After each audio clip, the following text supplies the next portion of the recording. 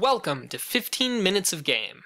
The first 15 minutes of any game are of vital importance, not only because they set the tone, but also because that is the refund window for Android apps.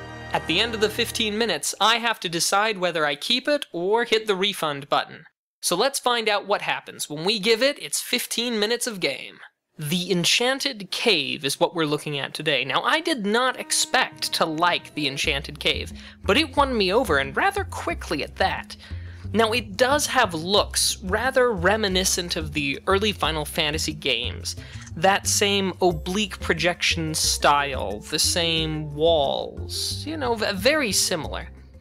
Now, in this, your goal is to get down to level 100, or I should say floor 100, which might be easier if you weren't so weak, but you do get stronger. As you delve deeper, you'll gain stat bonuses, equipment, and relics.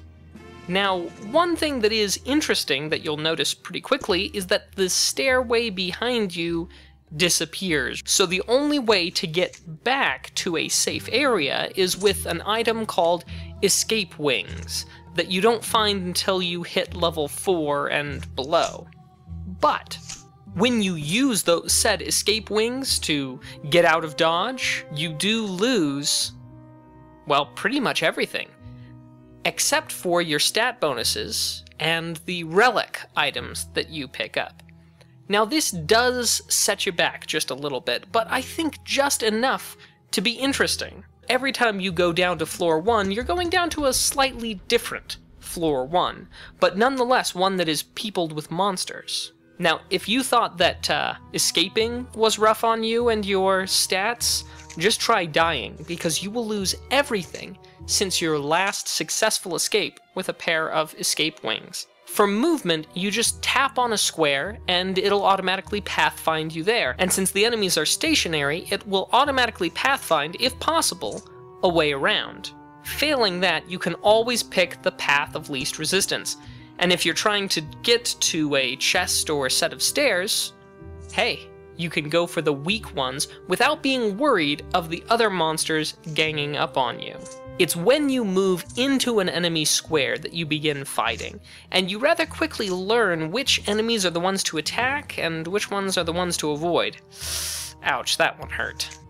Now, more testing is going to be needed to see if this game keeps up the pleasant feel by the time I get to level 99, or I should say floor 99 or so, or if it starts to feel like drudgery.